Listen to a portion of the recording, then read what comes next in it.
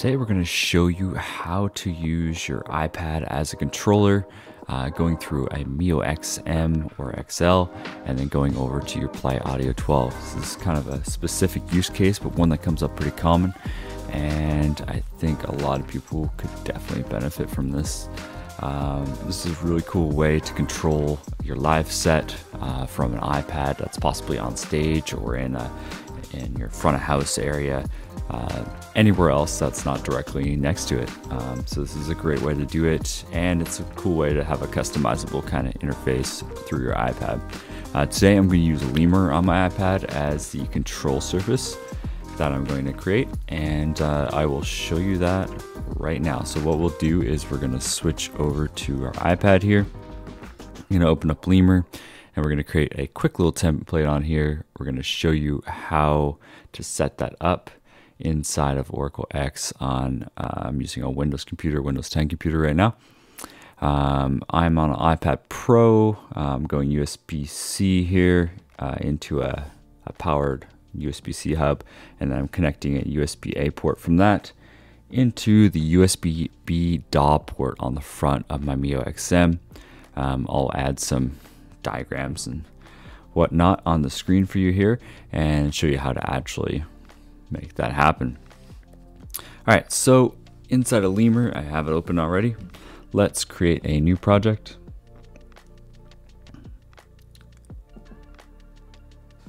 This is just, I'm going to call this new project ABC. Wow, so inventive.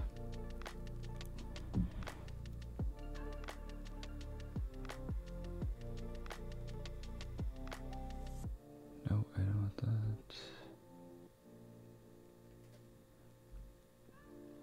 All right, so here's my new project.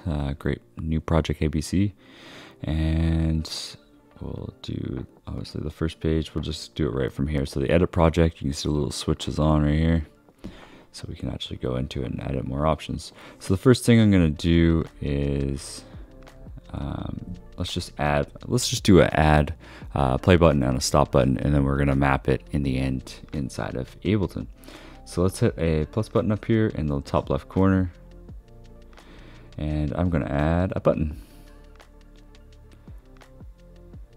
And I'm just going to make giant buttons so that you can very easily see them.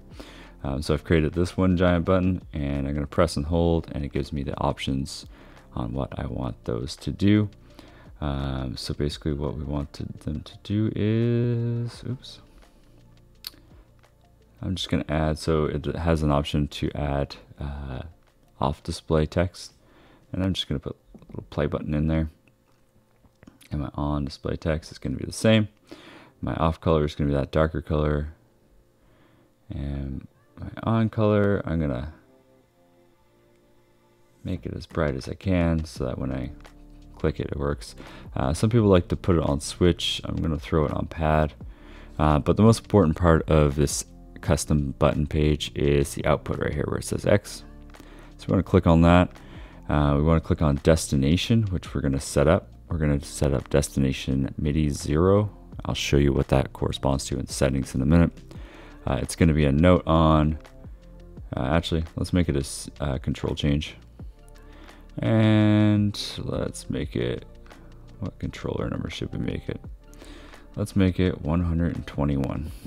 Pretty high control change number, and we're just going to do it on channel 1. And that's all we need to do from there.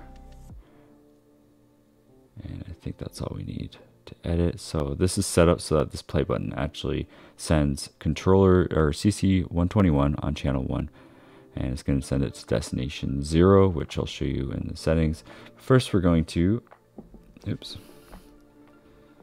I want to copy this. Press and hold, and I am going to paste. So second one, except for I'm going to press and hold, I'm going to change the icon on it and change. There you go.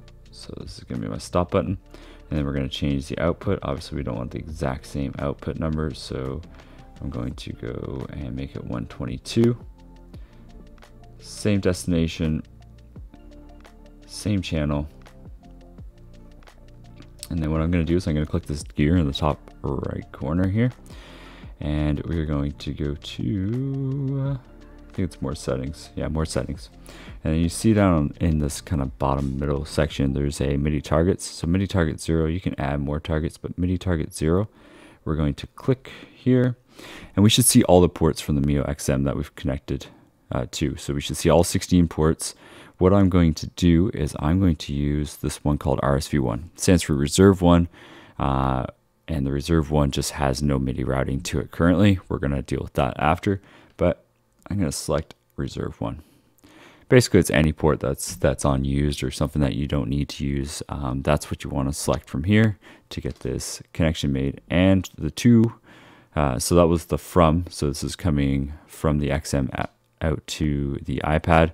And then the to option, which is the more important part, is going from the iPad back to the XM. And we're going to select the exact same port. That way we have two-way communication between the two. That's all we really need to do. We can hit the play button right here. And that kind of puts it in what's called like a play mode. There we go. Sorry, I missed it like 12 times. So this will actually send the commands now. When I touch it, you can see they light up. And it'll send the commands over. So now let's switch over to the computer and show you what we need to do on that side. So now that we're done the Lemur side, let's jump over to the computer. So I have my Play Audio 12 connected, USB port 1 into this computer. I also have both my Play Audio 12 and my mioXM connected to an Ethernet switch, and I have the Ethernet switch connected to this computer. And this is mostly so that the XM can show up inside of Oracle X if you have a direct connection via Ethernet to the computer. This is not necessary. You can connect the Play Audio 12 directly to the mioXM, but this is the way I like to do it just because it makes it easier if I need to make any edits on the fly for the XM to show up consistently in Oracle X. It needs a direct connection, so Ethernet is the way I would want it to go. So we have, you can see XM007 over here, and it's on RTP. So we have both of these devices are, right now they're actually,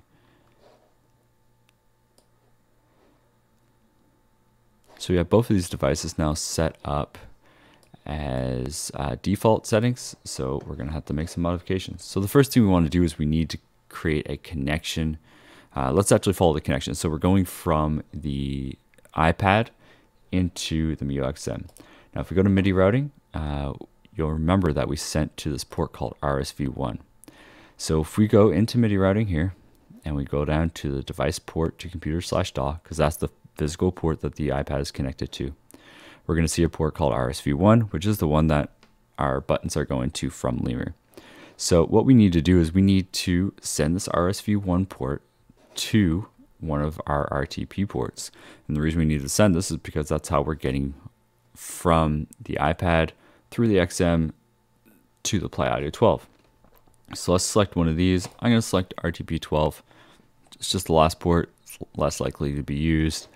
So let's send it to that. And then I would want to go down to RTP12 if I want to send back any data, and make sure that sends back to the RSV1 port. So let's deselect host 8, and under the USB DAW on this side, we're going to select RSV1. So hopefully that makes sense. That's the routing from the iPad going out and going to the RTP to Ethernet, and then the Ethernet coming back to the USB DAW port on RSV1. So that's all we need to do for MIDI routing on the mioXM. Now we're going to need to make a connection between the mioXM and the Play Audio 12. So to do this, I'm going to go to RTP/network. I'm going to go right down to the last one. Remember, we connected RSV to RTP12 port. So we're going to take this information right here. This is called a bonjour name. So if we copy that, it's also over here if you want to look at that. And we're going to go back, and we're going to go over to our Play Audio 12 on the RTP/network page. We're going to switch one of our Play Audio 12 options here to initiator. Since I have nothing else connected, I'm just going to connect it to the first one. We're going to paste in that information from the XM and click save. And you should see the IP port and the name of the port that you're connected to on the XM right here. So that means the connection's made across, and now we just need to go into MIDI routing. We can actually check this. We don't have to do anything in here, but if you look in here, if we look at the computer jack 1 and click on RTP1, it already has a routing to go out to this RTP port that we just connected. And if we look at that port, it comes into RTP1 on the computer. So that the default routing will work perfectly fine. And that's all we had to do. So there wasn't a lot of changes. There was setting up the MIDI routing for the RSV1 in and out, and then making the connection, the RTP connection between the two devices. The Play Audio 12 already had everything set up. So that's all we had to do. So we can actually test this right now. So I'm going to open up a program called mioX. If you're on Windows, this is a great little software. And let me go to mioX here. So I've selected RTP1 from the Play Audio 12 inside this software. You're going to see some data coming up here, but that's because Oracle X is keeping connection status with my Play Audio 12. If I close that out, we should stop that. So I'm going to clear both monitors here. And now if we look over at our Lemur template and I touch a button, now on the computer, I'll switch you to computer view here, and you can see that I'm getting this data. So how does that control my setup? How does this benefit me? Well, let's go over to a DAW. So I'm going to use Ableton Live. We're using Live 10 suite, but this works for really any DAW that'll let you MIDI map inside of it. So I'm going to go to the preferences, which is Control, comma on Windows. It's Command, comma on Mac. And all we need to do is enable a few options. So the main thing we need to enable is remote. Inside Ableton, if you don't know this, remote controls things like kind of moving through the session, transport controls, that kind of thing, whereas track is the individual track options. So we just need to make sure that we have our RTP port enabled. Sorry, I have a lot of devices connected, as you've probably seen. So we're going to make sure we have track RTP1 enabled right here. And then we're going to go down to the output and do the same thing. RTP1 right here.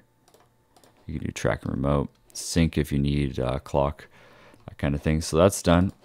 Let me go to MIDI, and I'm going to click on the play button. I'm going to click the play button in Lemur, and you can see that mapped.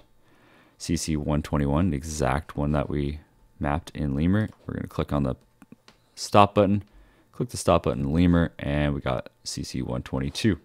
So now this is mapped. So if we were, running a session, we can hit our play button, and you can see our playback goes, and we can hit our stop button, and that's stopped as well. So that's the whole setup. There's not much else to go through. It's actually a pretty simple setup once you figure out the physical connections and we make those RTP connections. So it's not a lot of work, but it does take a bit of knowledge to figure out how to connect things. If you have any questions about this, feel free to contact us, and we'll try and get back to you as quick as possible. Have a great day.